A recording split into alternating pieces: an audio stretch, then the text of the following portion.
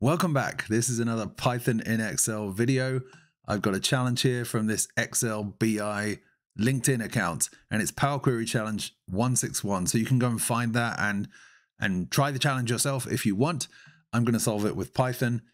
It's an interesting challenge. It's actually quite difficult, I think, as far as these challenges go. Let's just walk through what the instructions are. So for each group, find the maximum occurring winning numbers within a period of 7 weeks. So if first period is 2023-10, so that's week 10 in 2023, then the range will be 2023-10 to 2023-03. Now, the first thing I notice about that is actually 8 periods and not 7 periods. Also note week numbers are discontinuous in group B and C. We can see in group B here, it goes week 18, 12, 11, and then 4. And in C, we've got a gap here between 31 and 27 and between 26 and 21. So we've got to be aware of those gaps.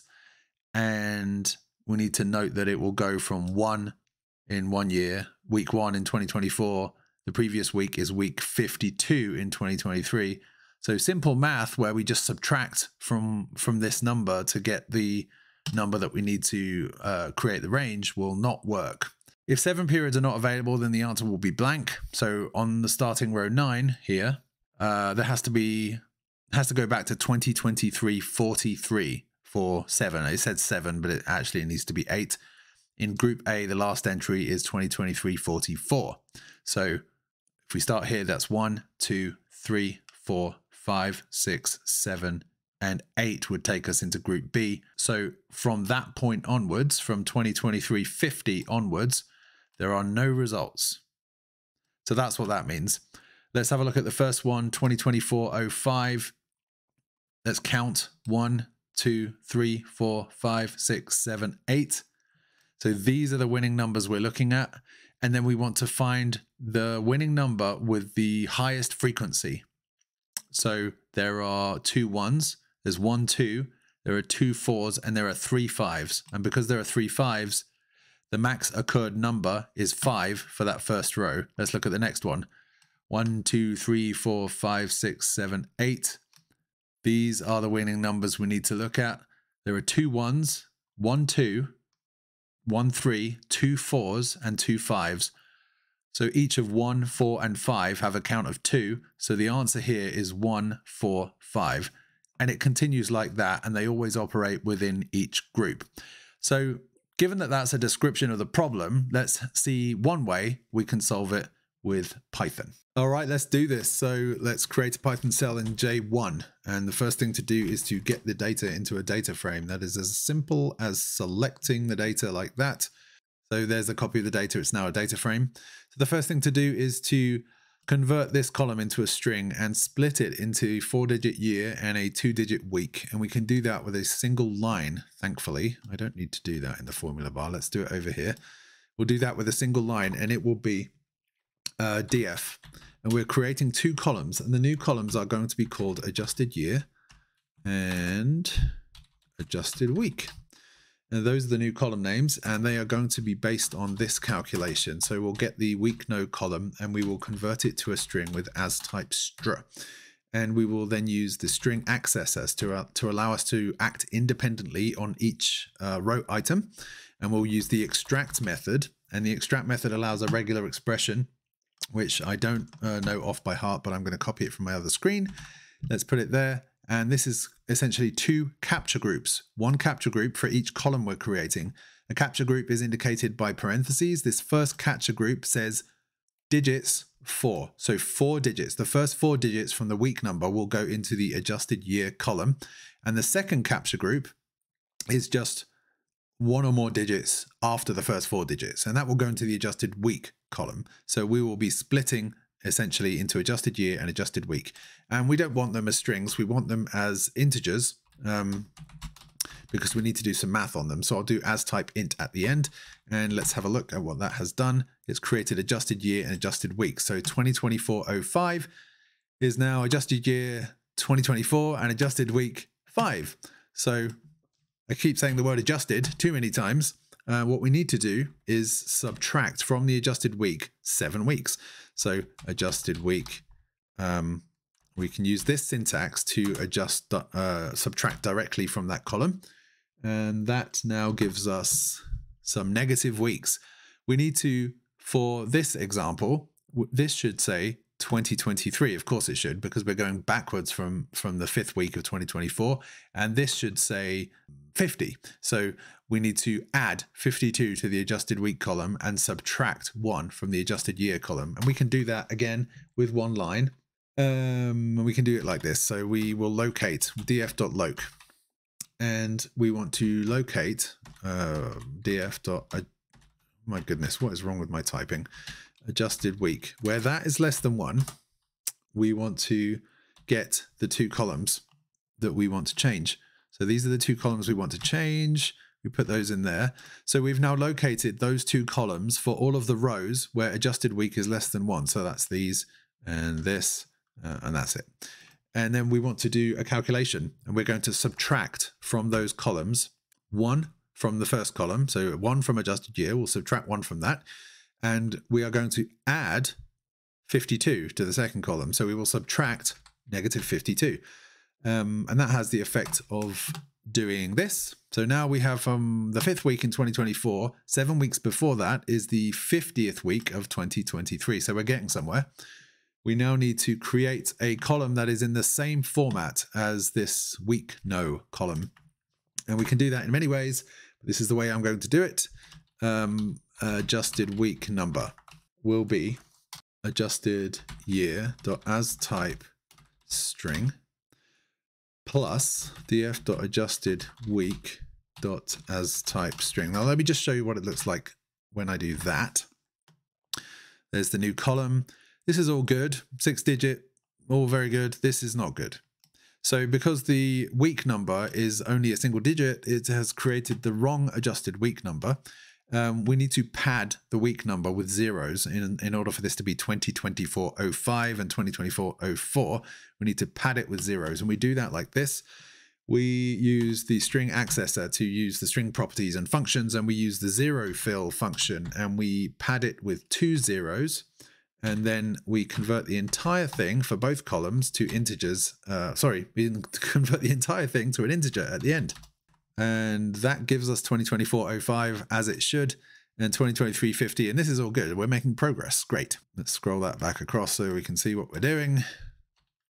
Okay, so there are lots of ways of doing this, but the way that I am going to calculate the result is using a group by on the data frame and then applying a function to each of the groups independently. So the function that I write will be applied to group A, then group B, then group C. So then we don't have to think about the transition from one group to another. It's just handled automatically. So the first thing to do is to create a column for the result to go in. And I'm going to set it to an empty string because that's what it looks like in the output.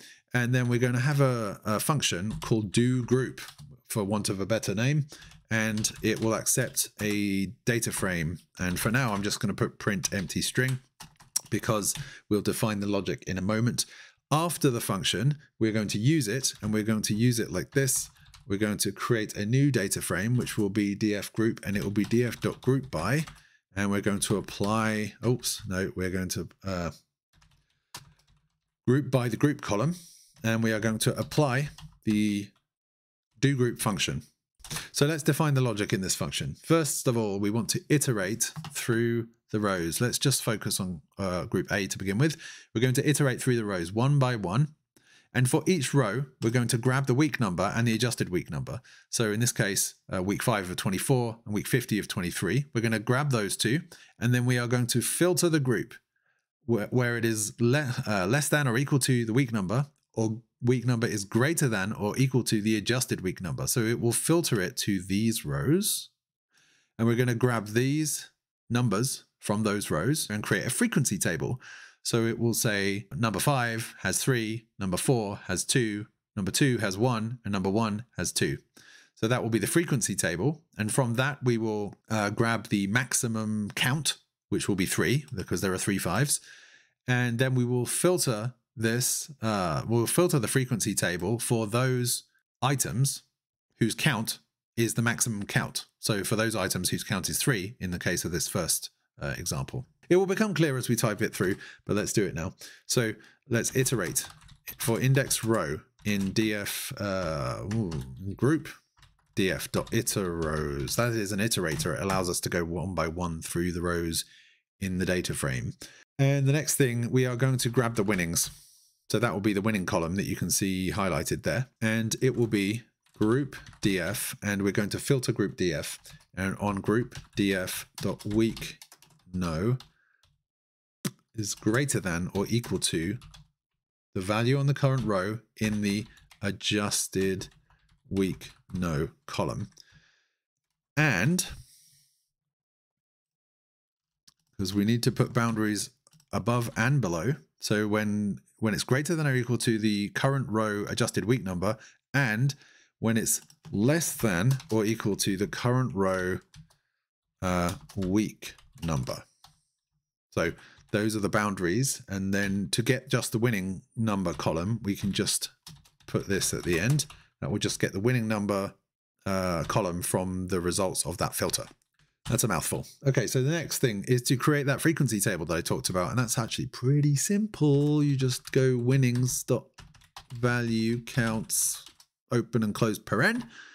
And the value counts is an indexed data frame. But I need it to be sorted in order for the output to come out in the way that I want it here.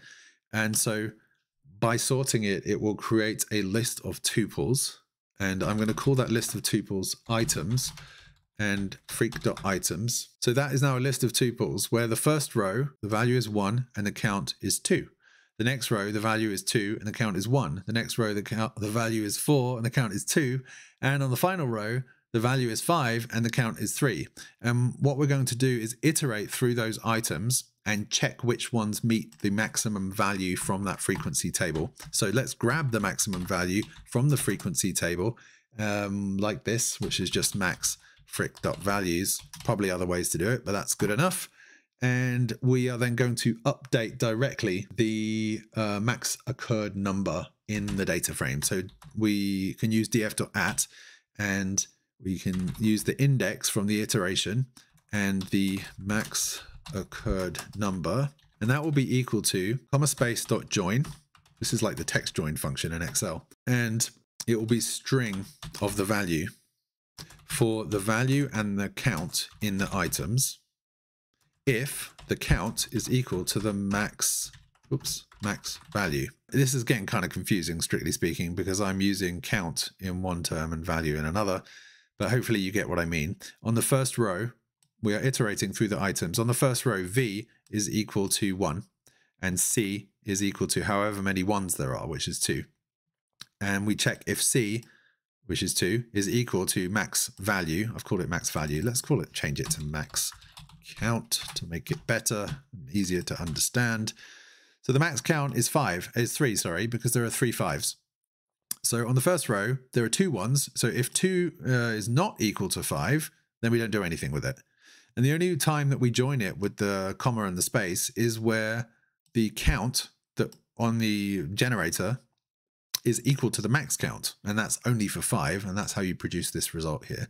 So we are updating the max occurred number column in that way, row by row within the group. So let's just do this. In fact,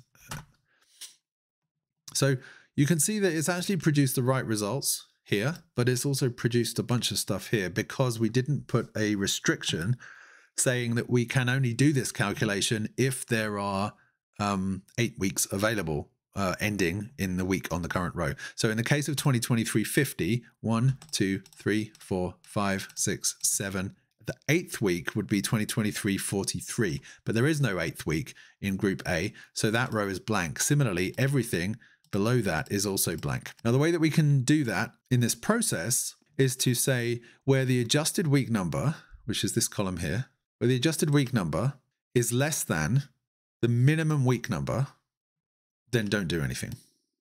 So first of all, let's calculate the min week num.